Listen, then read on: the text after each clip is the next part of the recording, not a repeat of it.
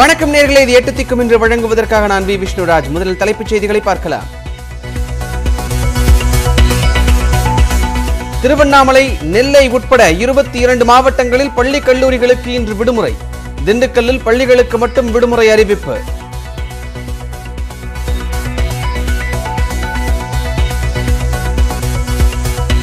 சென்னையில் 3ஆம் நாளாக தொடரும் கனமழை.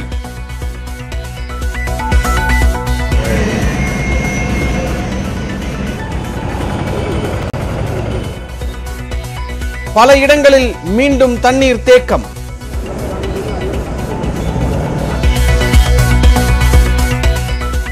சென்னை, நெல்லை, தூத்துக்குடி உள்ளிட்ட 7 மாவட்டங்களில் இன்று மிக கனமழைக்கு வாய்ப்பு. கன்னியாகுமரி, கோவை உட்பட 6 மாவட்டங்களில் கனமழை பெய்யும் என கணிப்பு.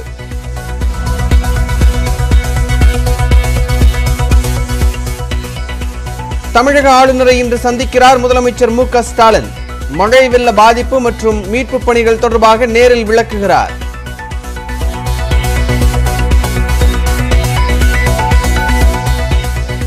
ஆட்டோவில் பயணிக்க ஆன்லைன் செயலி மூலம் முன்பதிவு செய்தால் 5 விழுக்காடு ஜிஎஸ்டி. ஜனவரி 1ஆம் தேதி அமலுக்கு வரும் என்று மத்திய அரசு அறிவிப்பு.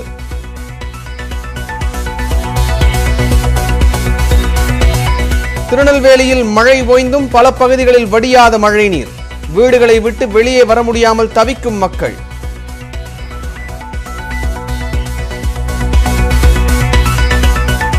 கோவை அருகே தண்டவாளத்தை கடக்க முயன்ற போது ரயில் மோதி 3 பெண் யானைகள் உயிரிழப்பு.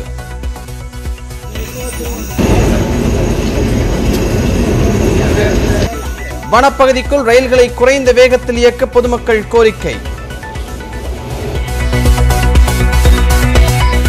டிசம்பர் 15ஆம் தேதி முதல் வெளிநாடுகளுக்கு பயணிகள் விமான சேவை. மத்திய விமான போக்குவரத்து துறை அறிவிப்பு.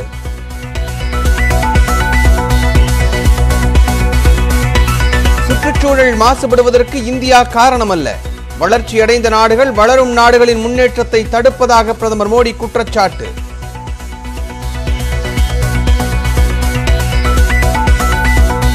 நியூசிலாந்துக்கு எதிரான முதல் டெஸ்டில் இந்திய அணி 345 ரன்களுக்கு ஆல் அவுட். விக்கெட் இழப்பின்றி 128 ரன்களை குவித்தது நியூசிலாந்து. முதல் டெஸ்ட் போட்டியிலேயே சதமடித்த ஸ்ரேயாஸ் ஐயர்.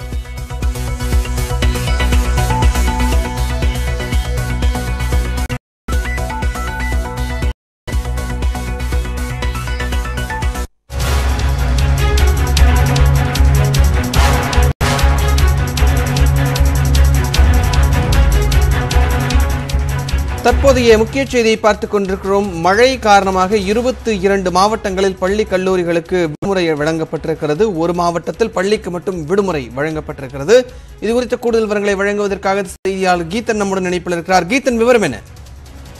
தொடர்ந்து வடகிழக்கு பருவமழை காரணமாக தமிழகம் முழுவதுமே தற்போது பள்ளி கல்லூரிகளுக்கு விடுமுறைகளை மாவட்ட நிர்வாகம் அளித்து வருகின்றது. அந்த வகையில் தற்போது பருவமழை தீவிரமடைந்ததன் காரணமாக நேற்றைய தினம் தமிழகத்தில் 27 மாவட்டங்களில் விடுமுறை அறிவிக்கப்பட்டது. அதே போல இன்று 22 மாவட்டங்களில் பள்ளி மற்றும் கல்லூரிகளுக்கு விடுமுறை அறிவிக்கப்பட்டிருக்கின்றது. குறிப்பாக சென்னை, திருவள்ளூர், காஞ்சிபுரம், நெல்லை, தூத்துக்குடி, திருவாரூர், நாகை, சேலம், விழுப்புரம், அதே போல திண்டுக்கல் உள்ளிட்ட 22 மாவட்டங்களுக்கு மாவட்ட நிர்வாகங்கள் தற்போது விடுமுறை அறிவிக்கப்பட்டிருக்கின்றன. அதாவது கடந்த 20 நாட்களுக்கு மேலாக தமிழகத்தில் பருவமழை தீவிரமடைந்திருப்பதன் காரணமாக தொடர்ச்சியாக பள்ளி மற்றும் கல்லூரிகளுக்கு தொடர் விடுமுறை அறிவிக்கப்பட்டிருக்கின்றன. இதில் குறிப்பாக நவம்பர் 1ஆம் தேதி தான் 1 முதல் 8ஆம் வகுப்புகளுக்கு நேரடியாக வகுப்புகள் தொடங்கப்பட்டன. ஆனால் தீபாவளி விடுமுறை மற்றும் இந்த பருவமழை காரணமாக வகுப்புகளை நேரடியாக 20 நாட்களுக்கு மேலாக பள்ளிகளை தொடங்கி நடத்துவதில் தற்பொழுது பெரும் சிக்கல் ஏற்பட்டு தற்பொழுது மாணவர்களுடைய இந்த கற்றல் பணிகள் என்பது வெகுவாக பாதிக்கப்பட்டிருக்கின்றது.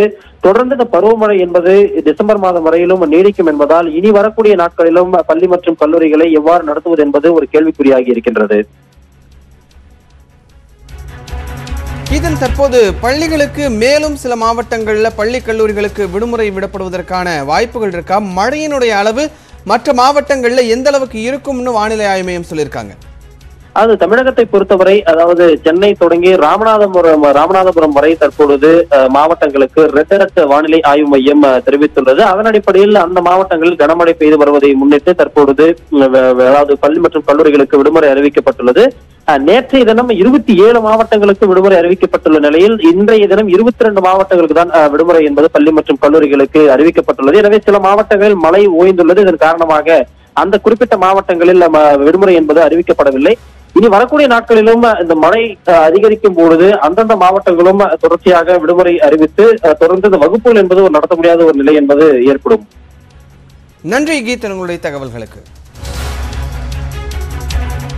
காஞ்சிபுரம் மாவட்டத்தில் 12 மணி நேரமாக கனமழை வெளுத்து வாங்கி வருகிறது. கூடுதல் விவரங்களை செய்தியாளர் சந்திரசேகரிடம் கேட்கலாம். சந்திரசேகரன், இருக்கக்கூடிய நிலவரம் என்ன? நிச்சயமாக விஷ்ணு, காஞ்சிபுரம் மாவட்டத்தில் நேற்று இரவு 8 மணி முதல் பெய்ய தொடங்கிய கனமழையானது காஞ்சிபுரம் மட்டுமல்லாமல் சுற்றுவட்டார பகுதிகளான ஸ்ரீபெரும்புத்தூர், சுங்காசத்திரம், வாலாஜாபாத், சென்னை பெங்களூர் தேசிய நெடுஞ்சாலை, பேருந்து நிலையம் உள்ளிட்ட பல்வேறு இடங்களில் நேற்று 8 மணி முதல் பெய்த மழை தற்போது வரை இடைவிடாமல் தொடர்ந்து பெய்து கொண்டே இருக்கிறது. இதன் காரணமாக தாழ்வான பகுதிகளான நம்ம மின்னகர் மற்றும் திருக்காலமேடு பகுதிகளில் வீட்டுக்கு வெளியே வெள்ளம் போல் மழை நீரானது தேங்கிக் கொண்டிருக்கிறது. இதன் காரணமாக பொதுமக்கள் வெளியே வர மூலமாக பெரும் அவதியில் உட்பட்டுள்ளனர். கடந்த வாரம் பெய்த மழைக்கே தந்த அப்பகுதியில் நீர் இன்னும் வெளியேற சூழ்நிலையில் தற்போது நேற்று இரவு பெய்த கனமழையால் மீண்டும் அப்பகுதி முழுவதும் நீரால் சூழ்ந்து வெள்ளக்காடாக தெரிகிறது. இதன் தொடர்ச்சியாக நேற்று 12 மணி நேரத்தில் காஞ்சிபுரம் மாவட்டத்தில் 12 சென்டிமீட்டரும், ஸ்ரீபெரும்புத்தூரில் 10 சென்டிமீட்டரும், செம்பரம்பாக்கம் குன்றத்தூர் பகுதியில் தலா 12 சென்டிமீட்டரும், உத்திரமேரூர் 9 சென்டிமீட்டர், வாலாஜாபாத்தில் 7 சென்டிமீட்டர் என காஞ்சிபுரம் மாவட்டம் முழுவதும் 63 சென்டிமீட்டர் மழையானது தற்போது பதிவாகிறது. பிரதான சாலைகளில் தண்ணீர் முற்றிலுமாக சூழ்ந்து வாகனங்கள் செல்ல முடியாமல் வாகன ஓட்டிகள் பெரிதும் அவதிக்கு உட்படுத்தப்படுகின்றன. காஞ்சிபுரம் மற்றும் செங்கல்பட்டு மாவட்டங்களில் சுமார் 909 ஏரிகளில் 850 ஏரி முழு கொள்ளளவு வெட்டியுள்ளது. மேலும் 52 ஏரிகள் 75 முதல் 100% வரை தற்போது முழு கொள்ளளவை வெட்டியுள்ளது. ஏரி பகுதியில் உள்ள தாழ்வான பகுதியில் உள்ள மக்களை அப்பகுதியில் உபரி நீர்களில் தண்ணீரில் செல்லவோ புகைப்படம் எடுக்கவோ தற்போது மாவட்ட நிர்வாகம் தடை விதிக்கப்படுகிறது. இதன் காரணமாக காஞ்சிபுரம் மாவட்டம் முழுவதும் பள்ளி கல்லூரிகளிலிருந்து விடுமுறையானது காஞ்சிபுரம் மாவட்ட ஆட்சியர் அவர்கள் அறிவிப்பு நேற்று மாலை விட்டிருந்தார். இதை தொடர்ச்சியாக தாழ்வான பகுதியில் மக்கள் தற்போது மீட்டு முகாமில் அழுத்தும் பணியில் மாவட்ட நிர்வாகத்தால் ஏற்பட்டு வருகின்றன. நன்றி சந்திரசேகரனுடைய தகவல்களுக்கு.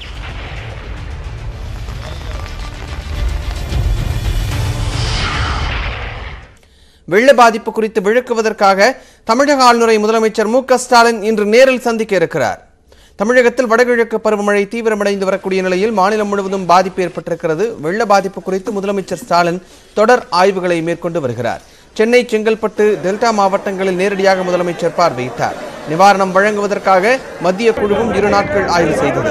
இந்த சூழ்நிலையில் மழை பாதிப்புகள் குறித்து விளக்கமளிக்க முதலமைச்சர் ஸ்டாலின் ஆளுநர் RN ரவியை நேரில் சந்திக்க உள்ளார். காலை 10:45 மணிக்கு இந்த சந்திப்பு நடைபெறும் என்று தகவல் வெளியாகியிருக்கிறது. இந்த சந்திப்பின் போது மூத்த அமைச்சர்கள், தலைமைச் செயலாளர் உள்ளிட்டோரும் உடன் இருப்பார்கள் என்று கூறப்படுகிறது. மீட்பு, நிவாரணப் பணிகள் குறித்து ஆளுநரிடம் விளக்க உள்ளதாக கூறப்படுகிறது. வளிமண்டல மேலடுக்கு சுழற்சி காரணமாக 7 மாவட்டங்களில் இன்று மிக கனமழைக்கு வாய்ப்பிருப்பதாக வானிலை ஆய்வு மையம் தெரிவித்திருக்கிறது. அதன்படி சென்னை, திருவள்ளூர், காஞ்சிபுரம், செங்கல்பட்டு, திருநெல்வேலி, தூத்துக்குடி மற்றும் தென்காசி மாவட்டங்களில் இன்று கன முதல் மிக கனமழை பொழிய வாய்ப்பிருக்கிறது. கன்னியாகுமரி, ராமநாதபுரம், திருச்சிராப்பள்ளி, கரூர், நீலகிரி, கோவை மாவட்டங்களில் ஒரு சில இடங்களில் கனமழையும், ஏனைய மாவட்டங்கள் மற்றும் புதுவை, காரைக்கால் பகுதிகளில் மிதமான மழையும் பெய்யக்கூடும் என்று கணிக்கப்பட்டிருக்கிறது. குமரிக்கடல், தென்மேற்கு வங்கக்கடல் மற்றும் தென் தமிழக கடலோர பகுதிகளில் 60 கிலோமீட்டர் வேகம் வரையில் சூறாவளி காற்று வீசும் என்பதால் மீனவர்கள் இன்று கடலுக்கு செல்ல வேண்டாம் என்று எச்சரிக்கப்பட்டிருக்கின்றனர்.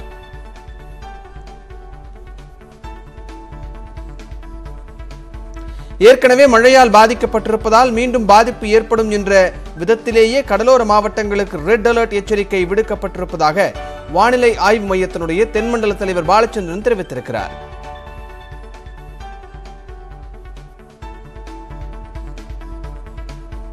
தொடர் மழை காரணமாக அடுத்து வரும் 2 தினங்களுக்கு ஏற்கனவே பெய்த மழையின் கணக்கில் எடுத்துக்கொண்டு, வருகின்ற பெய்யக்கூடிய மழையின் கணக்கில் எடுத்துக்கொண்டு, பாதிப்புகளை கணக்கில் எடுத்துக்கொண்டு அடுத்து வரும் 2 தினங்களுக்கு கடலோர மாவட்டங்களுக்கு சிவப்பு எச்சரிக்கையும், அதனை ஒட்டியுள்ள மாவட்டங்களுக்கு ஆரஞ்சு எச்சரிக்கையும் விடப்படுகிறது. பருவமழை பொறுத்தவரையில் கடந்த 1 முதல் இன்று வரையிலான காலகட்டத்தில் தமிழகம் மற்றும் புதுவையில் பதிவான மழையின் அளவு 58 சென்டிமீட்டர். இந்த காலகட்டத்தின் இயல்பு அளவு 34 சென்டிமீட்டர். இது 70% இயல்பை விட அதிகம். கடந்த 3 ஆண்டுகளில் பொறுத்தவரையில் இந்த ஆண்டை பொறுத்தவரையில் இன்று தமிழகம் முழுவதும் உள்ள சராசரி ஒரு நாள் சராசரியை பொறுத்தவரையில் இதுதான் அதிகபட்சமாக 4 சென்டிமீட்டர். தமிழகத்தின் பல்வேறு பகுதிகளில் தொடர்ந்து மழை பெய்து வருகிறது. பள்ளிக்கரணை அடுத்த நாராயணபுரத்தில் உள்ள ஏரியிலிருந்து வெளியேறும் நீர் கொளத்தூர், வெள்ளக்கால் உள்ளிட்ட பகுதிகளில் இடுப்பளவிற்கு தண்ணீர் தேங்கி இருக்கிறது. இதனால் அங்கு வசிக்கக்கூடிய மக்கள் வீட்டை விட்டு வெளியேற முடியாமல் தவித்து வருகின்றனர்.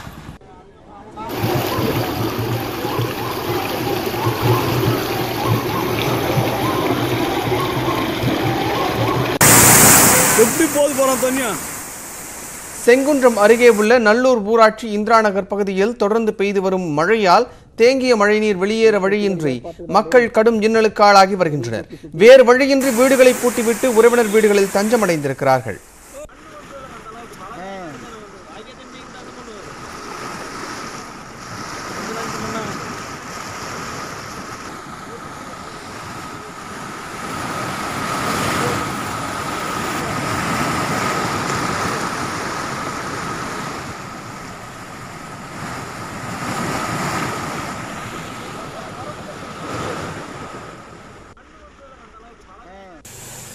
தொடர் மழையால் திருப்பூர் மாவட்டம் தாராபுரம் அருகே உள்ள உப்பாறு அணை 20 ஆண்டுகளுக்கு பிறகு முழு கொள்ளளவை எட்ட உள்ளதால் விவசாயிகள் மகிழ்ச்சி அடைந்திருக்கின்றனர். 24 அடி உயரம் கொண்ட அணையில் நீர்மட்டம் 22 அடியை கடந்திருப்பதால் கரையோர மக்களுக்கு வெள்ள அபாய எச்சரிக்கை விடுக்கப்பட்டிருக்கிறது.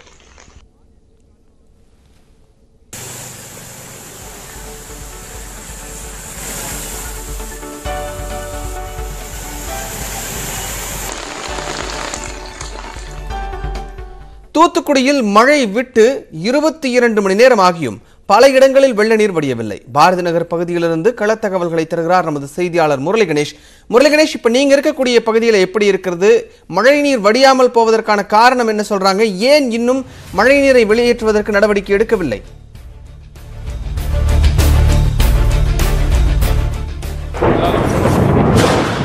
நேற்று முன்தினம் பெய்த கனமழையின் காரணமாக மாவட்டத்தின் பல்வேறு பகுதிகளில் மழைநீரானது குளம் போல் தேங்கி இருக்கிறது.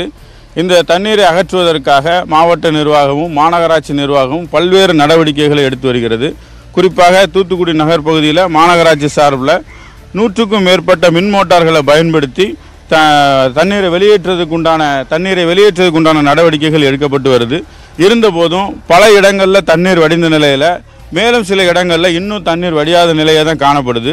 குறிப்பாக தூத்துக்குடி மாநகராட்சிக்கு உட்பட்ட கதிர்வேல் நகர், பாரதி நகர், SBM நகர் போன்ற பகுதிகளில் மழைநீரானது மாநகராட்சி சார்பில் மின் மோட்டாரை வைத்து அப்புறப்படுத்தியும் அந்த பகுதியில் தண்ணீரானது குறைய முடியாத ஒரு சூழ்நிலை தான் தொடர்ச்சியாக இருந்துக்கிட்டு இருக்கிறது. இந்த தண்ணீரை வருஷம் இதே நிலைமை தான் தங்களுக்கு இருக்குது. இதுக்கு ஒரு நிரந்தர தீர்வு ஏற்படுத்தணும் அப்படின்னு சொல்லி அந்த பகுதி மக்கள் தொடர்ச்சியாக நாங்கள் கோரிக்கை கொடுத்துக்கிட்டே இருக்கிறோம். ஆனால் அந்த கோரிக்கைகள் ஏற்கப்படலை அப்படின்னு சொல்லி ஒரு குற்றச்சாட்டை சொல்கிறாங்க.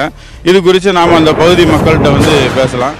நேற்று பெய்த மழையில் இந்த பகுதியில் இன்னும் தண்ணீர் வடியாமல் இருக்கிறது. என்னென்ன மாதிரியான நடவடிக்கைகள் எடுக்கப்பட்டிருக்கிறது? சார், நீங்கள் தண்ணி எடுத்துகிட்டு தான் இருக்காங்க. இருந்தாலும் எங்களுக்கு தண்ணி வெளியே போக மாட்டேங்குது. இல்லைனாலும் குழந்தைகள் ஸ்கூலுக்கு போகிறதுக்கு ரொம்ப பாதிக்குது. எங்களுக்கு உடனடியாக கான் போட்டு இந்த இடத்துக்கு கொடுக்கணும். வருஷம் இதே தண்ணியை தான் கெட்டுது. நாங்களும் சொல்லி பார்க்குறோம், எங்களுக்கு கான் போட்டு கொடுங்கன்னு. அடுத்த வருஷமாவது எங்களுக்கு நல்ல இதாக தண்ணி கெட்டாமல் எங்களுக்கு எடுத்து கொடுக்க சொல்லுங்கள்.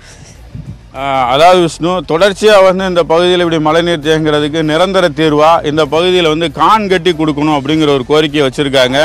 இந்த வருஷம் மழையில் தண்ணீரில் நாங்கள் சிக்கிட்டோம். அடுத்த வருஷம் மழைக்குள்ளேயாவது இந்த கான் கட்டி கொடுத்தா இந்த பகுதிக்கு ஒரு நிரந்தர தீர்வு ஏற்படும் அப்படின்னு சொல்லி இந்த பகுதி மக்கள் கோரிக்கை வைக்கிறாங்க. விஷ்ணு, நன்றி. முரளி கணேஷ் களத்திலிருந்து தகவல்களை பதிவு செய்தமைக்காக. இதைத் தொடர்ந்து கனமழை காரணமாக சென்னையின் பிரதான சாலைகளில் மழைநீர் சூழ்ந்திருக்கிறது. வள்ளுவர் கோட்டம் குளக்கரை சாலையில் மழைநீர் தேங்கியிருப்பதால் போக்குவரத்து பெரிதும் பாதிக்கப்பட்டிருக்கிறது. கூடுதல் விவரங்களோடு இணைகிறார் நமது செய்தியாளர் நந்தா. தற்போது நீங்க இருக்கக்கூடிய பகுதியில நிலவரம் எப்படி இருக்கிறது? மழை நீர் எந்த அளவுக்கு தேங்கி நிற்கிறது? வாகனங்கள் செல்வது சீராக இருக்கிறதா?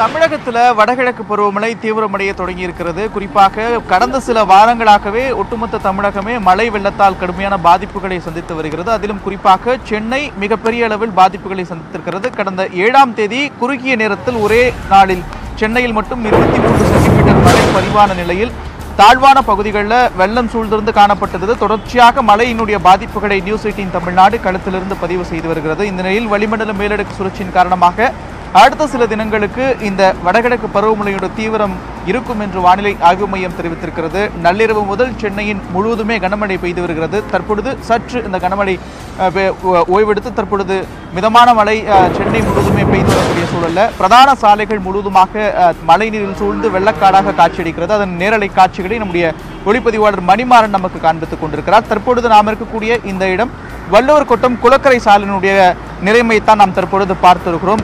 மழைநீர் சூழ்ந்திருப்பதால் வாகனங்கள் இங்கு ஊர்ந்து செல்லக்கூடிய காட்சிகளை பார்க்க முடிகிறது. குறிப்பாக இருசக்கர வாகனங்கள் பெரிதும் சிரமத்தோடு இந்த சாலையில் கடந்து செல்லக்கூடிய ஒரு சூழல் தான் நிலவுகிறது. பல்வேறு வாகனங்கள் பழுதடைந்து அந்த மழை நீரில் போக முடியாமல் தள்ளி கொண்டு செல்லக்கூடிய நிலையும் ஏற்பட்டிருக்கிறது.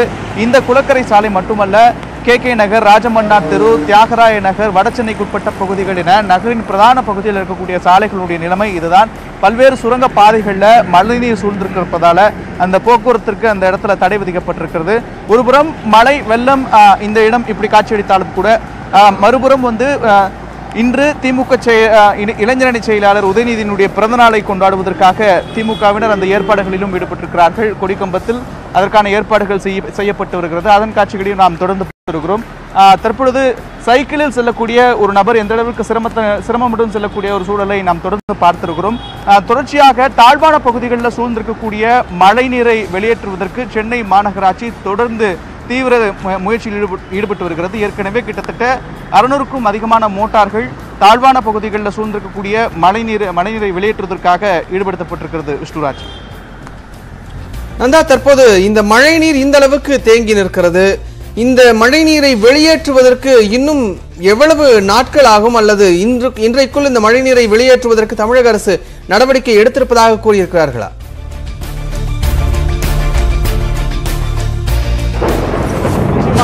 ஏற்கனவே தொடர்ச்சியாக சென்னை மழையை சந்தித்து வரக்கூடிய ஒரு சூழல்ல மழைநீர் ஒருபுறம் மாநகராட்சி ஊழியர்கள் மழைநீரை வெளியேற்ற மீண்டும் தாழ்வான பகுதிகளில் அந்த மழைநீர் சூழ்ந்து வரக்கூடிய ஒரு சூழல் தான் தற்பொழுது வரை நிலவுகிறது. ஏற்கனவே மாநகராட்சியிடம் கைவசம் இருந்த மோட்டார்களையும் தாண்டி கூடுதல் தேவைக்காக வாடகைக்கு மோட்டார்கள், JCB வாகனங்கள், அதே போல மழை வடிவதற்காக தேவைப்படக்கூடிய ராட்சத மோட்டார்கள் உள்ளிட்டவை வாடகைக்கு எடுத்து தற்பொழுது இந்த மழைநீரை வெளியேற்றுவதற்கான பணிகளில் மாநகராட்சி ஈடுபட்டிருக்கு. இருந்தாலும் மாநகராட்சிக்கு அது ஒரு மிகப்பெரிய சவாலாக இருக்கிறது. ஏனென்றால் தொடர்ச்சியாக மழை பெய்து வருகிறது. 7ஆம் தேதிக்கு பிறகு மீண்டும் 9ஆம் தேதி பெய்தது. அதன் தொடர்ச்சியாக மிதமான மழை, தற்பொழுது மீண்டும் கனமழை அடுத்த 2 நாட்களுக்கு தொடரும் என்று வானிலை ஆய்வு மையம் எச்சரிக்கை விடுத்திருக்கக்கூடிய ஒரு சூழல்ல தாழ்வான பகுதிகளில் மீண்டும் வெள்ள நீர் சூழக்கூடிய ஒரு அபாயம் ஏற்பட்டிருக்கிறது.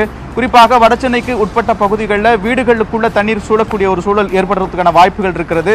ஒருபுறம் மீண்டும் மழைநீர் வீடுகளுக்குள் புகுந்தால் மக்கள் நிவாரண முகாம்களில் தங்க வைப்பதற்கான ஏற்பாடுகள், அவர்களுக்கான உணவு தேவையை பூர்த்தி செய்வது உள்ளிட்டவை தொடர்பாகவும் மாநகராட்சி துரிதமாக அந்த நடவடிக்கைகளிலும் ஈடுபட்டிருக்கிறது. விஷ்ணுராஜ், நன்றி நந்தா, களத்திலிருந்து தகவல்களை பகிர்ந்து கொண்டமைக்காக. தொடர்ந்து விரைவுச் செய்திகள் சிலவற்றை பார்க்கலாம். ஆட்டோக்களில் ஆன்லைனில் பதிவு செய்து பயணித்தால் 5% GST விதிக்கப்படும் என மத்திய அரசு தெரிவித்துள்ளது. இந்த அறிவிப்பு ஜனவரி 1ஆம் தேதி அமலுக்கு வருகிறது. இதுவரை GSTயிலிருந்து விலக்கு அளிக்கப்பட்டு வந்த நிலையில் சில நாட்களுக்கு முன்பு வெளியிடப்பட்டுள்ள அறிக்கையில் அது திரும்பப் பெறப்பட்டுள்ளது. இதனால் செயலிகள் மூலமாக ஆட்டோ முன்பதிவு செய்வதற்கான கட்டணம் அதிகரிக்க உள்ளது. அதே நேரம் பயணிகளிடம் நேரடியாக ஆட்டோ ஓட்டுநர்கள் கட்டணம் பெறுவதற்கு GST விதிக்கப்படாது.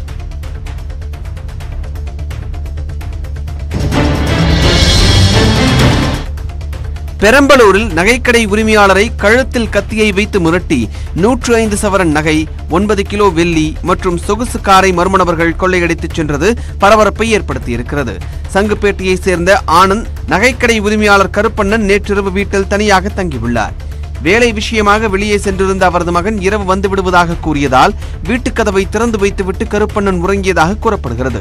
இந்த நிலையில் இரவு 11 மணி அளவில் முகமூடி அணிந்து வந்த 3 நபர்கள் வீடு புகுந்து கருப்பண்ணனின் கழுத்தில் கத்தியை வைத்து மிரட்டியுள்ளனர். தொடர்ந்து அவரிடம் சாவியை வாங்கி பீரோவிலிருந்து நெக்லஸ், மோதிரம் உள்ளிட்ட 105 சவரன் நகை, 9 கிலோ வெள்ளி, 10,000 ரொக்கம் ஆகியவற்றை எடுத்துக் கொண்டதுடன் வாசலில் நின்றிருந்த சொகுசு காரில் ஏறி தப்பினர். தகவல் அறிந்து வந்த போலீசார் மோப்பநாய் உதவியுடன் குற்றவாளிகளை தேடி வருகின்றனர். பெட்ரோல் டீசல் விலை உயர்வு மற்றும் பணவீக்கம் ஆகியவற்றை கண்டித்து மத்திய அரசுக்கு எதிராக மெகா பேரணி நடத்த காங்கிரஸ் கட்சி முடிவு செய்திருக்கிறது. ராகுல் காந்தி மற்றும் சோனியா காந்தி தலைமையில் அடுத்த மாதம் 12ஆம் தேதி தலைநகர் டெல்லியில் மெகா பேரணியை நடத்தப்படும் என்று அக்கட்சியின் பொதுச் செயலாளர் KC வேணுகோபால் அறிவித்திருக்கிறார். இது தொடர்பான அறிவிக்கையில் பேரணியில் காங்கிரஸ் கட்சியின் மூத்த தலைவர்கள் கலந்து கொள்ள இருப்பதாகவும் மக்களின் தீராத வலியையும் துன்பத்தையும் பிரதமர் மோடி அரசு கண்டுகொள்ளாமல் இருப்பதாகவும் கடுமையாக சாடியுள்ளார். ஆந்திர மாநிலம் திருப்பதி அருகே உரைக்கிணற்றிலிருந்து 25 அடி உயரத்திற்கு தண்ணீர் திடீரென மேலெழுந்ததை மக்கள் ஆச்சரியத்துடன் பார்த்தனர். இதுகுறித்து தகவல் அறிந்த திருப்பதி MLA கருணாகர ரெட்டி அங்கு சென்று பார்வையிட்டார். பின்னர் செய்தியாளர்களிடம் பேசிய அவர் அப்பகுதியில் பல ஆண்டுகளுக்கு முன்னர் சிற்றோடை ஒன்று ஓடிக்கொண்டிருந்ததாகவும் அதன் மீதுதான் தற்போது வீடுகள் கட்டப்பட்டுள்ளதாகவும் கூறினார். சமீபத்தில் பெய்த கனமழை காரணமாக பூமிக்கு அடியில் புதையுண்டிருக்கும் சிற்றோடையில் நீரோட்டம் ஏற்பட்டு நீரின் உந்து சக்தி காரணமாக உரைக்கிணறு மேலெழும்பி உள்ளதாகவும் அவர் விளக்கமளித்தார்.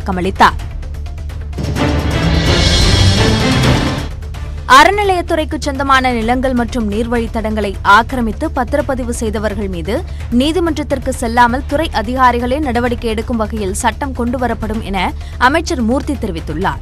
வணிக வரி இணை ஆணையர்களின் பணி குறித்து சென்னையில் அமைச்சர் மூர்த்தி தலைமையில் ஆய்வுக் கூட்டம் நடைபெற்றது.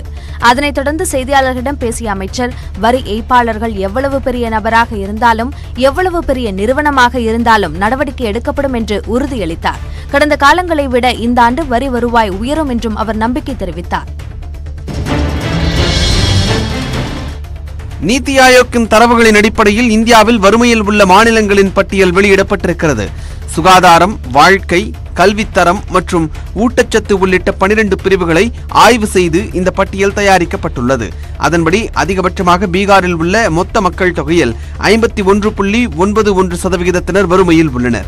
தொடர்ந்து ஜார்க்கண்ட் மாநிலத்தில் 42.16% பேரும், உத்தரப்பிரதேசத்தில் 37.79% பேரும் வறுமையில் வாடி தவிப்பது தெரிய வந்திருக்கிறது.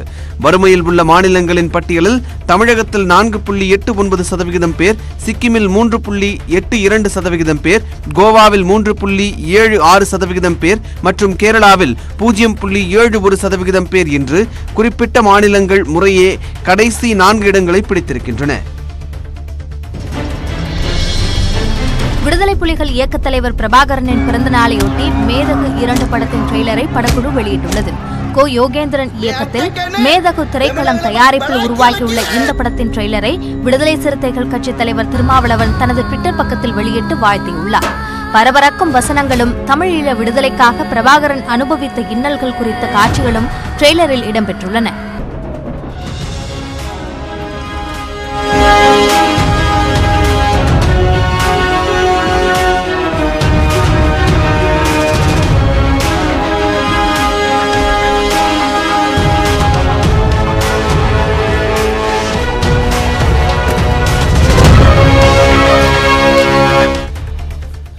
கோவை மாவட்டம் நவக்கரை அருகே தண்டவாளத்தை கடக்க முயன்றபோது ரயில் மோதி 3 யானைகள் உயிரிழந்தன. மாவு தம்பதி கிராமத்தை ஒட்டிய வனப்பகுதியில் இரவு 9 மணி அளவில் 25 வயது மதிக்கத்தக்க பெண் காட்டு யானையும் 12 முதல் 15 வயது மதிக்கத்தக்க 2 பெண் யானைகளும் தண்டவாளத்தை கடக்க முயன்றன. அப்போது மங்களூருவிலிருந்து சென்னை சென்று கொண்டிருந்த விரைவு ரயில் மோதி தூக்கி வீசப்பட்ட 3 யானைகளும் சம்பவ இடத்திலேயே உயிரிழந்தன. இதனால் அவ்வழியாக ரயில் போக்குவரத்து பாதிக்கப்பட தகவலறிந்து வந்த வனத்துறையினர் போக்குவரத்தை சரி செய்தனர். வனப்பகுதிக்குள் வரும்போது ரயில்களை குறைந்த வேகத்தில் இயக்க வேண்டும் என்று பொதுமக்கள் கோரிக்கை வைத்துள்ளனர்.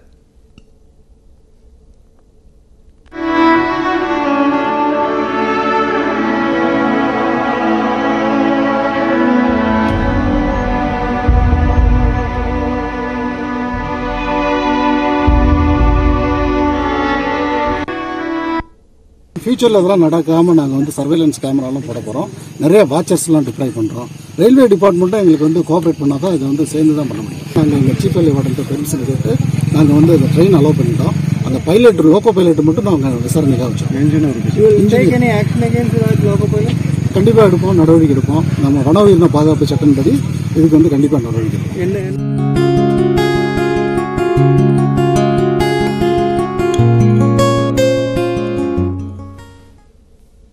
சென்னை கோயம்பேடு சந்தைக்கு வரத்து அதிகரித்துள்ளதால் தக்காளி விலை பாதியாக குறைந்து 1 கிலோ 40 ரூபாய்க்கு விற்பனை செய்யப்பட்டது. தொடர் கனமழை காரணமாக தக்காளி வரத்து குறைந்ததால் 4 நாட்களுக்கு முன்பு சென்னை கோயம்பேடு சந்தையில் 1 கிலோ தக்காளி 140 ரூபாய் வரையும், சில்லறை சந்தையில் 160 ரூபாய் வரையும் விற்கப்பட்டது. தற்போது வெளி மாநிலங்களிலிருந்து தக்காளி வரத்து 2 மடங்காக உயர்ந்துள்ளது. இதனால் கோயம்பேடு சந்தையில் வியாழக்கிழமை 80 ரூபாய்க்கு விற்கப்பட்ட தக்காளி 40 ரூபாய்க்கு விற்பனை செய்யப்பட்டது. 140 ரூபாய்க்கு 30-35 வண்டிக்கு மேலே வரல. இப்போ ஒரு 55 வண்டி கிட்ட வருது. மாமூலாக 90, 80, 90, 100 வரைக்கும் வரும். அது வராமல் இருக்குது. அது வந்தால் மாமூலாக ரேட்டுக்கு குறைஞ்சிரும். பாஸ் இன்னைக்கு 400 ரூபாயிலேருந்து 700 வரைக்கும் ஒரு வெரைட்டி 3-4 வெரைட்டி இருக்குது. அது 400 ரூபாய் வெரைட்டிலேருந்து 700 ரூபாய் வெரைட்டி வரைக்கும் தக்காளி இன்றைய நிலவரம் இன்னைக்கு. அதே வேளையில் அனைத்து காய்கறிகளின் விலை அதிகரித்துள்ளதால் வாங்கும் அளவு குறைந்துள்ளதாக வாடிக்கையாளர்கள் தெரிவிக்கின்றனர். 30 ரூபாய் 20 ரூபாய் இருந்த காயெல்லாம் இன்னைக்கு 80 ரூபாய் 90 ரூபாய் விற்கிது. ரொம்ப கஷ்டம் இந்த மாதிரி இருந்துச்சுன்னா. அன்னைக்கு வருமானமே இந்த மழையிலையும் இந்த கொரோனா இதுலேயும் அவங்களுக்கு தினசரி வருமானமே ரொம்ப கம்மி. கடையிலலாம் பார்த்தீங்கன்னா வாயை பொழக்கிறாங்க, ரொம்ப கஷ்டப்படுறாங்க ஜனங்க. ஒரு 5 கிலோ வாங்குறோன்னாக்கா இன்னைக்கு ஒரு 1 கிலோ, ஒரு 1.5 கிலோ, அரை கிலோலாம் கிடைக்காது கோயம்பேடில். வாங்கினா மினிமம் 1 கிலோ. அந்த 5 கிலோ கொடுக்க வேண்டிய காசு 1 கிலோவுக்கு கொடுக்க வேண்டியதாக இருக்குது. இதுக்கெல்லாம் எதனா கவர்மெண்ட் தான் எதனா ஒரு இது வழி பண்ணணும். ஓசூர் உழவர் சந்தையில் 70 ரூபாய்க்கு விற்கப்பட்ட தக்காளி 20 ரூபாய் குறைந்து கிலோ 50 ரூபாய்க்கு விற்கப்பட்டதால் இல்லத்தரசிகள் நிம்மதியடைந்தனர். காய்கறிலாம் வாங்கிருக்கேன், பார்த்தா இன்னைக்கு கொஞ்சம் கம்மியாக இருக்குது. தக்காளி விலை கூட கொஞ்சம் கம்மியாக இருக்குது. 80 ரூபா இருந்தது, இப்போ 50 ரூபா இருக்குது. பரவாயில்ல, போன வாரத்தை விட இந்த வாரம் பரவாயில்ல. இப்போ மழை இல்லை, வெயில் நல்லா அடிக்கிறதுனால மக்கள் 50 ரூபாய் இன்னைக்கு 50 ரூபாய்க்கு தக்காளி போட்டு இருக்கிறோம். இன்னைக்கு மகிழ்ச்சியாக வாங்கிட்டு போகிறாங்க மக்கள். 50 ரூபாவா பரவாயில்ல, இப்போ நம்மளுக்கு ஒரு இதாக இருக்குது. ஏதோ 50 ரூபான்னா வாங்கிட்டு போகிறதுக்கு ஒரு குஷியாக இருக்குது. 80 ரூபான்னா வாங்க முடியல, என்ன பண்ணுறது அப்படின்னு சொல்லிட்டு இருந்தாங்க. இன்றைக்கி ஒரு 50 ரூபான்னு சொன்ன உடனே ஒரு 75 கிலோ காலையிலேருந்து விற்றுருக்குறேன்.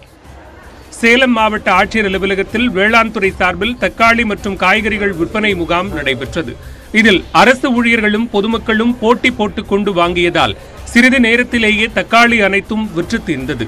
இதனால் பலர் தக்காளி கிடைக்காமல் ஏமாற்றத்துடன் திரும்பிச் சென்றனர்.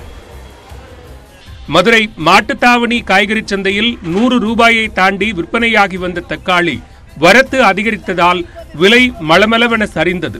1 கிலோ 50 ரூபாய்க்கு விற்பனையானதால் பொதுமக்கள் அதிக அளவில் வாங்கிச் சென்றனர். இதனிடையே சென்னை கோயம்பேட்டில் தக்காளி மைதானத்தில் லாரிகளை அனுமதிக்க கோரிய வழக்கு உயர்நீதிமன்றத்தில் விசாரணைக்கு வந்தது. அப்போது கொரோனாவுக்கு பிறகு தக்காளி மைதானம் திறக்கப்படவில்லை என்று வியாபாரிகள் தரப்பில் வாதிடப்பட்டது. அந்த இடத்தில் லாரிகளுக்கு அனுமதி அளித்தால் கிலோ 40 முதல் 50 ரூபாய்க்கு தக்காளி விற்க முடியும் என்று தெரிவிக்கப்பட்டது. இதனை கேட்ட நீதிபதி சிஎம்டிஏ மற்றும் அங்காடி மேலாண்மை குழுவினர் ஆகியோர் வரும் திங்கட்கிழமைக்குள் லாரிகளை அனுமதிப்பது தொடர்பாக பதிலளிக்க வேண்டும் என்று அறிவுறுத்தினர். இந்தியாவின் வளர்ச்சிக்கு கருத்து சுதந்திரம் என்ற பெயரில் கூட சில சக்திகள் தடைகளை ஏற்படுத்துவதாக பிரதமர் நரேந்திர மோடி குற்றம் சாட்டியிருக்கிறார்.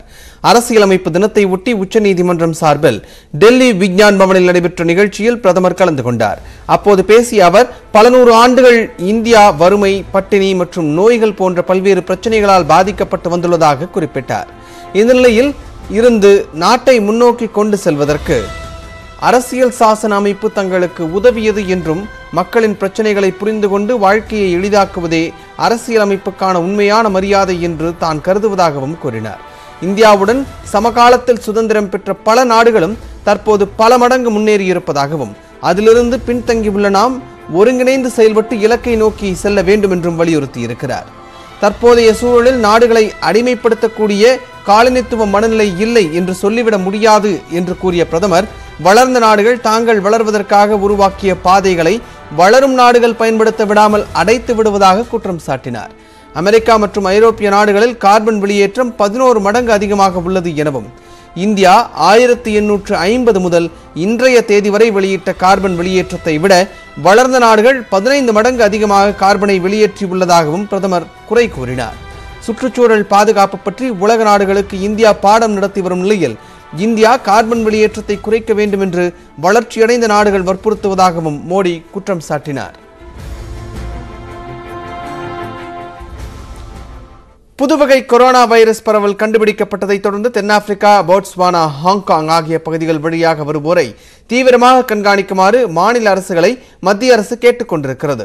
உலக சுகாதார அமைப்பால் ஒமிக்ரான் என்று பெயரிடப்பட்டிருக்கக்கூடிய புதிய வகை கொரோனா கவலையை ஏற்படுத்தும் வகையில் இருப்பதாக தெரிவிக்கப்பட்டுள்ளது. உலகம் முழுவதிலும் பரவிய கொரோனா வைரஸின் தாக்கம் தற்போது குறைய தொடங்கியுள்ளது. எனினும் கொரோனா வைரஸ் அவ்வப்போது உருமாற்றமடைந்து வீரியமாக பரவி வருவதால் சூழ்நிலைகளுக்கு ஏற்ப கண்காணிப்பு மற்றும் கட்டுப்பாடுகள் அமல்படுத்தப்படுகின்றன. அவ்வகையில் புதிதாக உருமாற்றமடைந்த B11529 என்ற வகை கொரோனா வைரஸ் பரவி வருகிறது. தென் ஆப்பிரிக்காவில் கடந்த சில நாட்களுக்கு முன்பு கண்டறியப்பட்ட வைரஸ் அங்கு 6 பேருக்கும், போட்ஸ்வானாவில் 3 பேருக்கும், ஹாங்காங்கில் ஒருவருக்கும் உறுதி செய்யப்பட்டுள்ளது. உருமாற்றம் பெற்ற கொரோனா தொற்று ஐரோப்பாவில் முதலாவதாக பெல்ஜியத்தில் கண்டறியப்பட்டுள்ளது. இதனைத் தொடர்ந்து இன்று 3 நாடுகள் வழியாக வருவோருக்கு தீவிர பரிசோதனை மேற்கொள்ளுமாறு மாநில சுகாதாரத்துறை செயலாளர்களை மத்திய சுகாதாரத்துறை செயலாளர் ராஜேஷ் பூஷன் கேட்டுக் கொண்டுள்ளார். மேலும் பிரிட்டன் உள்ளிட்ட அனைத்து ஐரோப்பிய நாடுகளிலிருந்து வருவோருக்கும் மத்திய அரசு கட்டுப்பாடு விதித்துள்ளது. இதேபோல சீனா, தென்னாப்பிரிக்கா உள்ளிட்ட 12 நாடுகளிலிருந்து வருவோருக்கு கட்டுப்பாடுகள் தொடரும் என்று அறிவிக்கப்பட்டுள்ளது. அதே நேரம் வெளிநாடுகளுக்கான விமான போக்குவரத்து அடுத்த மாதம் 15ஆம் தேதி தொடங்கும் என்று மத்திய அரசு அறிவித்துள்ளது. உருமாற்ற வைரஸின் பரவுதல் வேகமும் வீரியமும் மிக அதிகமாக உள்ளதாக மருத்துவ நிபுணர்கள் எச்சரிக்கின்றனர். புதிய வகை கொரோனா குறித்து விஞ்ஞானிகள் ஆராய்ந்து வருவதாக உலக சுகாதார மையம் தெரிவித்துள்ளது. What we do know is that this variant has a large number of mutations. And the concern is that when you have so many mutations, it can have an impact on how the virus behaves. So right now, researchers are getting together to understand where these mutations are in the spike protein and the furin cleavage site and what that potentially may mean for our diagnostics, our therapeutics, and our vaccines. இந்த புதிய வகை வைரஸானது அதிக பாதிப்பை ஏற்படுத்தும் என விஞ்ஞானிகள் எச்சரித்துள்ளனர். தடுப்பூசி போட்டவர்களும் நோய் தாக்குதலுக்கு ஆளாவார்கள் என மருத்துவ நிபுணர்கள் கூறுகின்றனர். இதையடுத்து தடுப்பு நடவடிக்கைகளை முடுக்கி புதிய வகை வைரஸ் பிரிட்டனில் பரவாமல் தடுக்கும் நடவடிக்கையை அரசு மேற்கொண்டுள்ளது. இதன் ஒரு பகுதியாக தென்னாப்பிரிக்கா, நமீபியா, ஜிம்பாப்வே, போட்ஸ்வானா உள்ளிட்ட ஆப்பிரிக்க நாடுகளுக்கான விமான சேவையை பிரிட்டன், இத்தாலி, ஜெர்மன் அரசுகள் தற்காலிகமாக ரத்து செய்து பயண கட்டுப்பாடுகளை விதித்து 6 நாடுகளை சிவப்பு பட்டியலில் இணைத்துள்ளன. இதற்கு கண்டனம் தெரிவித்துள்ள தென்னாப்பிரிக்கா புதிய வகை கொரோனா குறித்து மருத்துவ நிபுணர்கள் ஆய்வு செய்து வருவதாக தெரிவித்துள்ளது. பிரிட்டன் அவசரமாக தேவையற்ற நடவடிக்கைகளை எடுத்துள்ளதாகவும் குற்றம் சாட்டியுள்ளது. சுற்றுலாத்துறையை பெரிதும் நம்பியுள்ள தென்னாப்பிரிக்காவுக்கு மற்ற நாடுகள் தடை விதித்தால் பொருளாதார முன்னேற்றத்தில் பெரும் சுணக்கம் ஏற்படும் என்றும் அந்நாட்டு அரசு கவலை தெரிவித்துள்ளது. கோவிட்-19 4 மாறுபாடுகளான ஆல்பா, பீட்டா, காமா மற்றும் டெல்டா ஆகியவற்றை கவலைப்படத்தக்கவை என உலக சுகாதார மையம் வகைப்படுத்தியுள்ளது. அந்த வரிசையில் B11529 மாறுபாடும் சேர்த்துள்ளதாக கூறப்படுகிறது. ஆபத்தானவை என பட்டியலிடப்பட்டுள்ள நாடுகளிலிருந்து இந்தியாவிற்குள் நுழையும் சர்வதேச பயணிகள் கடுமையான சோதனைக்கு உட்படுத்தப்பட வேண்டும் என மாநிலங்களுக்கு மத்திய அரசு ஏற்கனவே எச்சரிக்கை விடுத்துள்ளது. தமிழகத்தில் புதிதாக 746 பேருக்கு கொரோனா தொற்று கண்டறியப்பட்டிருக்கிறது. இதன் காரணமாக ஒட்டுமொத்தமாக பாதிக்கப்பட்டோரின் எண்ணிக்கை 27,23,991 அதிகரித்திருக்கிறது. கொரோனா தொற்றிற்கு ஒரே நாளில் 11 பேர் மரணமடைந்தனர். இதனால் உயிரிழந்தோர் எண்ணிக்கை 36,443 அதிகரித்திருக்கிறது. கொரோனா தொற்றிலிருந்து நேற்று ஒரே நாளில் 759 பேர் குணமடைந்து வீடு திரும்பியுள்ளனர். தற்போது 8,418 பேர் கொரோனா பாதிப்பால் சிகிச்சையில் இருப்பதாக தமிழ்நாடு மருத்துவத்துறை தெரிவித்திருக்கிறது. மாவட்டங்களை பொறுத்தவரையில் கோவையில் அதிகபட்சமாக 113 பேருக்கு கொரோனா தொற்று கண்டறியப்பட்டுள்ளது. சென்னையில் 103 பேர், ஈரோட்டில் 70 பேர், திருப்பூர், சேலத்தில் தலா 56 பேரும் கொரோனாவால் பாதிக்கப்பட்டுள்ளனர். அரியலூர், கள்ளக்குறிச்சி, புதுக்கோட்டை, தென்காசி, விருதுநகர் மாவட்டங்களில் தலா ஒருவருக்கு தொற்று உறுதியாகியுள்ளது.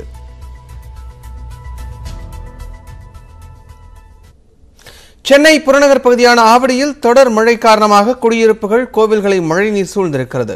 அம்பத்தூர் பகுதியில் வீடுகளுக்குள் தண்ணீர் புகுந்திருக்கிறது. கூடுதல் தகவல்களை நமது செய்தியாளர் கன்னியப்பனிடம் கேட்கலாம். கன்னியப்பன், அங்கு இருக்கக்கூடிய நிலவரம் என்ன? விஷ்ணு, குறிப்பாக நேற்று காலை முதல் விட்டு விட்டு பெய்த கனமழையின் காரணமாக சென்னையின் புறநகர் பகுதியான அம்பத்தூர், ஆவடி அதன் சுற்று வட்டார பகுதிகளில் சுமார் 3 அடி அளவிற்கு மழைநீர் சூழ்ந்துள்ளது. குறிப்பாக தமிழ்நாடு வீட்டு வசதி வாரிய பகுதி ஆவடி சுமார் கிட்டத்தட்ட ஒரு 20க்கும் மேற்பட்ட தெருக்கள்ல 3 அடி அளவிற்கான மழைநீர் தேங்கியுள்ளது. அதனை சுற்றியுள்ள பகுதிகளான ஸ்ரீராம் நகர், வசந்தம் நகர் உள்ளிட்ட பகுதிகளிலும் சுமார் கிட்டத்தட்ட ஒரு 7 நகர், கிட்டத்தட்ட ஒரு 40க்கும் மேற்பட்ட தெருக்கள் இந்த மழை நீர் புகுந்துள்ளது. விஷ்ணு, நேற்று அதிகாலை முதல் அதிகாரிகள் வீடுகள்ல தேங்கியுள்ள மழைநீரை வெளியேற்றும் பணியில ஈடுபட்டு வருகிறார்கள். காலை 5:30 மணி அளவில் அதிக மழையானது ஆவடியில பெய்திருக்கிறது. இன்னும் இந்த பகுதியில் மின்சாரம் துண்டிக்கப்படாமல் இருக்கிறது. சுமார் 3 அடி அளவிற்கான மழை சாலைகள்ல பெருக்கெடுத்து ஓடி வரும் நிலையில மின்சாரம் துண்டிக்கப்படாமல் பாதுகாப்பற்ற சூழ்நிலையில அந்த மின்மாற்றிகள் இருக்கக்கூடிய அந்த பெட்டிகள் வழியாக மழைநீர் கலந்து செல்ல மிக அஜாக்கிரதையாக இந்த மின்வாரிய ஊழியர்கள் இருக்கிறார்கள்.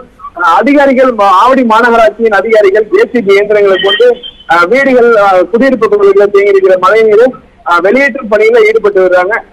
குறிப்பா அம்பத்தூர் அதனை சுற்றியுள்ள பகுதிகளான கிட்டத்தட்ட ஒரு 11 தெருக்கள்ல மழை புகுந்திருக்கிறது, மழைநீர் புகுந்திருக்கிறது. அம்பத்தூர் கருக்கு மேனாம்பேடு, ஞானமூர்த்தி நகர், டிடிபி காலனி, டிஎன்இபி காலனி உள்ளிட்ட பகுதிகளிலும் மழைநீர் வீடுகள்ல புகுந்திருக்கிறது. இதனால் வீடுகளில் உள்ள சாதனங்கள், இந்த கட்டில், பீரோ உள்ளிட்டவர்களும் மழை நீர்ல மேய்ந்து கொண்டிருக்கிற காட்சி பார்க்கப்படுகிறது.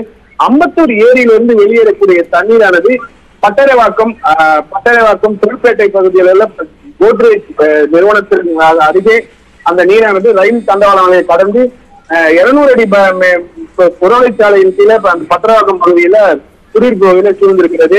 குறிப்பாக இந்த மொத்த நீரும் கொரட்டூர் ஏரிக்கு செல்ல வேண்டிய நீர், ஆனால் கழிவு நீராக அந்த பகுதியில இருக்கிறது. வீடுகள்லயும் அந்த மழைநீர் சூழ்ந்திருக்கிற காட்சி நம்மால் பார்க்க முடிகிறது.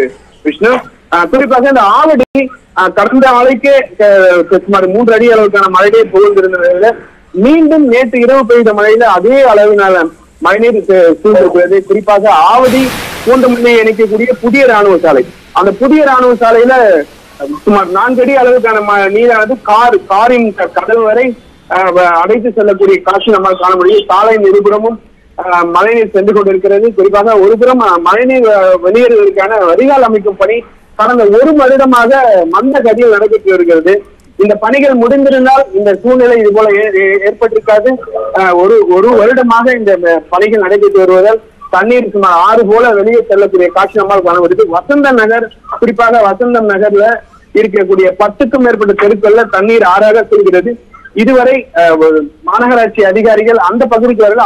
தமிழ்நாடு வீட்டு வசதி வாரிய பகுதிகளில் தீர வெளியேற்றும் பணியில் ஈடுபட்டு வராங்க. விஷ்ணு, நன்றி கணியப்பன், களத்திலிருந்து தகவல்களை விரிவாக பகிர்ந்து கொண்டமைக்காக. இந்திய அணிக்கு எதிரான கான்பூர் டெஸ்ட் போட்டியின் முதல் இன்னிங்ஸில் 2வது நாள் ஆட்ட நேர முடிவில் நியூசிலாந்து அணி விக்கெட் இழப்பின்றி 129 ரன்களை சேர்த்து வலுவான நிலையில் இருக்கிறது. உத்தரப்பிரதேச மாநிலம் கான்பூரில் நடைபெறும் இந்த டெஸ்ட் போட்டியில் டாஸ் வென்ற இந்தியா முதலில் பேட்டிங்கை தேர்வு செய்தது. முதல் நாள் ஆட்ட நேர முடிவில் 4 விக்கெட்டுகள் இழப்பிற்கு 258 ரன்கள் சேர்த்தது. இந்த நிலையில் 2ஆம் நாள் ஆட்டத்தை தொடர்ந்த இந்திய அணியில் ரவீந்திர ஜடேஜா மேற்கொண்டு ரன் எதுவும் சேர்க்காமல் 50 ரன்களுடன் நடையை கட்டினார். அடுத்து வந்த விருதிமான் சாஹாவும் டிம் சவுதியின் பந்து வீச்சில் 1 ரன்னில் ஆட்டமிழந்தார். மறுமுனையில் பொறுப்பாக ஆடிய ஸ்ரேயாஸ் ஐயர் முதல் சதத்தை பதிவு செய்தார். அத்துடன் அறிமுக டெஸ்ட் போட்டியிலேயே சதம் விளாசிய 16வது இந்திய வீரர் என்ற பெருமைக்கும் சொந்தக்காரரானார். 105 ரன்கள் சேர்த்த நிலையில் ஸ்ரேயாஸ் பெவிலியன் திரும்பினார். அடுத்து வந்த வீரர்கள் பெரிய அளவில் சோபிக்காததால் இந்திய அணி 145 ரன்களுக்கு ஆல் அவுட் ஆனது. இதையடுத்து நியூசிலாந்து முதல் இன்னிங்ஸை தொடர்ந்தது. அந்த அணியின் தொடக்க வீரர்களான டாம் லத்தம் மற்றும் வில் யங் நிதானமான ஆட்டத்தை வெளிப்படுத்தினர். இதனால் இந்த ஜோடியை பிரிக்க இந்திய பந்து வீச்சாளர்கள் கடும் முயற்சி மேற்கொண்டனர். ஆனால் அது பலனளிக்காத நிலையில் 2ஆம் நாள் ஆட்ட நேர முடிவில் நியூசிலாந்து அணி விக்கெட் இழப்பின்றி 129 ரன்கள் எடுத்துள்ளது.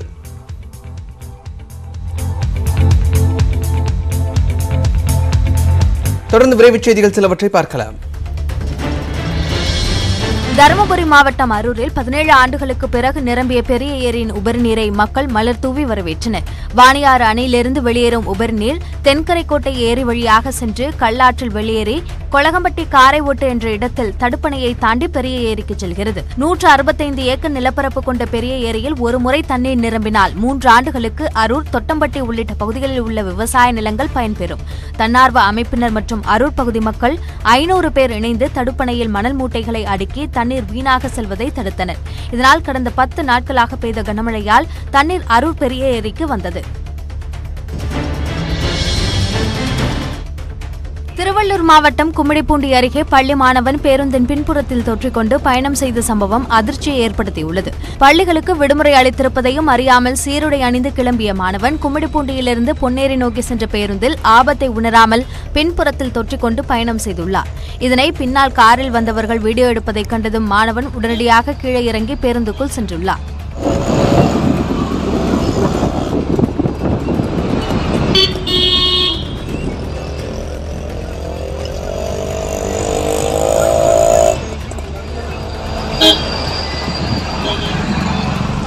சமீபத்தில் இதே பகுதியைச் சேர்ந்த மாணவி உட்பட 2 பேர் ரயிலில் விபரீதமாக பயணித்ததை மாவட்ட எஸ்பி எச்சரித்திருந்தது குறிப்பிடத்தக்கது.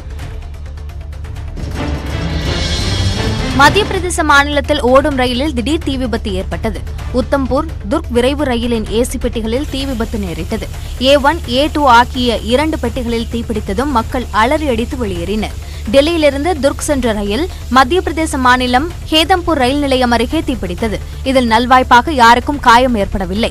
கொழுந்துவிட்டு எரிந்த தீயால் மேலும் 2 பெட்டிகள் என மொத்தம் 4 பெட்டிகள் எலும்புக்கூடாக காட்சியளித்தன. பின்னர் தீ அணைக்கப்பட்டது. சென்னையில் உணவகத்தில் பயன்படுத்தும் கரண்டியை கொண்டு சாக்கடை அடைப்பை சரி செய்த உணவக ஊழியரின் வீடியோ வெளியாகி அதிர்ச்சியை ஏற்படுத்தியிருக்கிறது.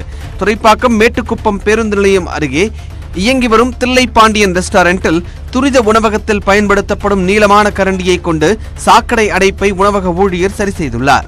இதனை அவ்வழியே சென்றவர்கள் வீடியோவாக பதிவு செய்து சமூக வலைதளத்தில் வெளியிட்டுள்ளனர். உணவிற்கு பயன்படுத்தும் கரண்டியை கொண்டு சாக்கடை அடைப்பை சரி செய்யும் சம்பவம் சிக்கன் ரைஸ் உள்ளிட்ட ரைஸ் வகைகளை உண்ணும் உணவு பிரியர்கள் மத்தியில் அதிர்ச்சியை ஏற்படுத்தியுள்ளது.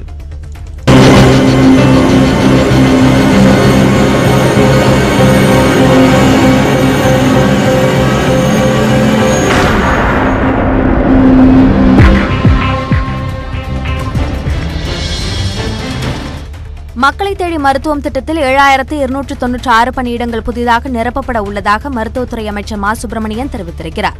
சென்னையில் செய்தியாளர்களிடம் பேசிய அவர், கொரோனா பரவல் தடுப்பு நடவடிக்கையாக விமான நிலையங்களில் கண்காணிப்புகளை தீவிரப்படுத்தியுள்ளதாகவும், ஹாங்காங், தென்னாப்பிரிக்கா உள்ளிட்ட நாடுகளிலிருந்து வருபவர்களுக்கு கொரோனா பரிசோதனை மேற்கொள்ளப்படுவதாகவும் தெரிவித்தார்.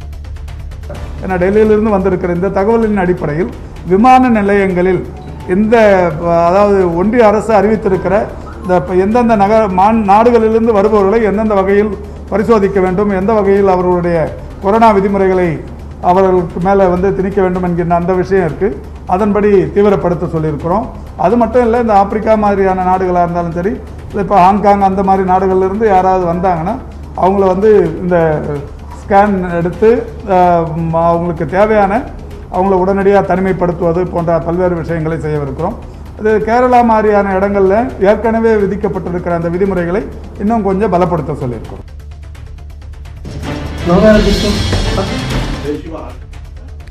தெலங்கானா மாநிலம் வன்பர்த்தி நகர் அருகே வேறொரு நபருடன் உல்லாசமாக இருந்த உதவி காவல் ஆய்வாளரை பொதுமக்கள் சரமாரியாக தாக்கினர்.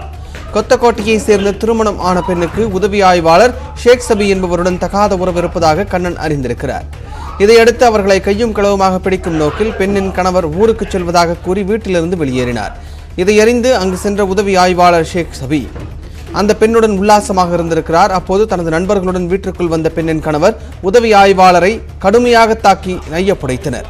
தடுக்க வந்த பெண்ணும் தாக்கப்பட்டார். தகவல் அறிந்து வந்த போலீசார் ஷேக் ஷபியை மீட்டு சென்ற நிலையில் அவர் பணியிடை நீக்கம் செய்யப்பட்டிருக்கிறார்.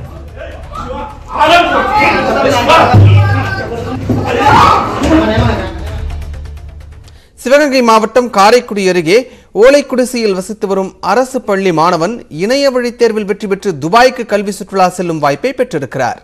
பாஸ்போர்ட் பெறுவதற்கு கூட ஆசிரியர்கள் உள்ளிட்டோர் உதவி இருக்கின்றனர்.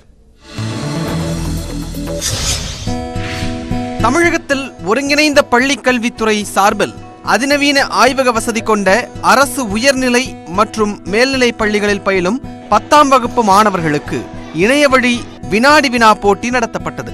அரசு பள்ளி மாணவர்களை ஊக்குவிக்கும் விதமாக பல்வேறு கட்டங்களாக நடத்தப்பட்ட இந்த போட்டியில் மாநில அளவில் 89 மாணவர்கள் தேர்வு செய்யப்பட்டனர்.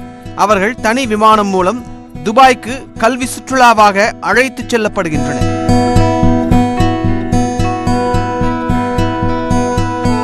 இவர்களில் சிவகங்கை மாவட்டம் காரைக்குடி அருகே உள்ள ஜெயங்கொண்டான் அரசு உயர்நிலைப் பள்ளியில் படித்து வரும் வெட்டிவயல் கிராமத்தை சேர்ந்த வீரமணியும் தேர்வு செய்யப்பட்டுள்ளார்.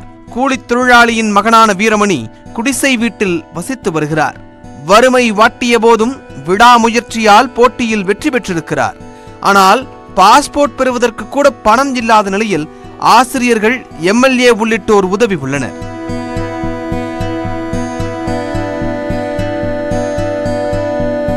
எங்கள் அம்மா அப்பா 2 பேர் கூலி தொழிலாளி தான்.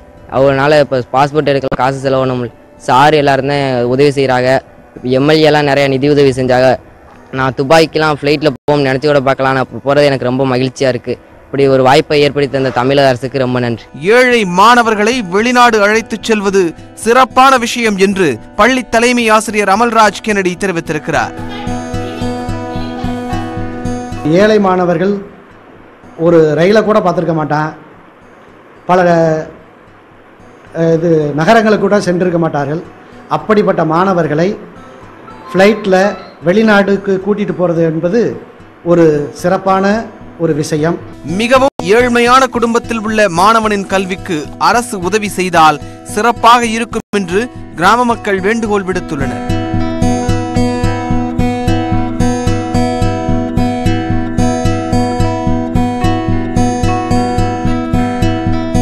இந்த கிராமத்தில் எந்த ஒரு அடிப்படை வசதியும் இல்லை.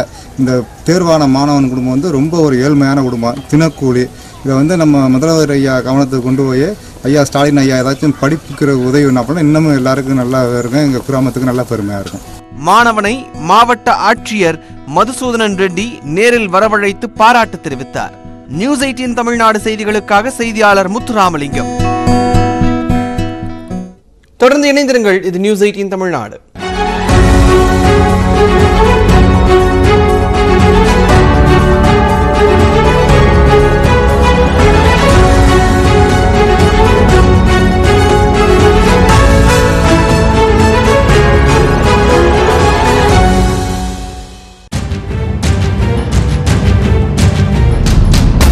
என்னதான் நடந்தது அதிமுக மாவட்ட செயலாளர்கள் கூட்டத்தில்? ஜனநாயகத்தின் உச்சம் என்று கூட சொல்லலாம். உங்களுக்கு இப்பயும் திருமதி சசிகலா அவர்கள் சசிகலா தானா இல்ல சின்னமாவா? சார் எப்போதுமே சின்னமா தான் சார். அதிமுக அவர்கள் அவ்வளவு தலைவர்களும் அந்த அம்மா காலில் விழுந்தவங்க தானேங்கிறேன். நாங்க சொன்னா கேட்டுக்குவாங்க சார். ஏன் கேட்கல இதுல? இல்ல நாங்க சொன்னா சொல்றதை கேட்டுக்கிட்டே இருப்பாங்க சார். அதிமுக முன்னாள் எம்பி அன்வர் ராஜாவுடன் வெல்லம் சொல் இன்று நண்பகல் 12 மணிக்கு.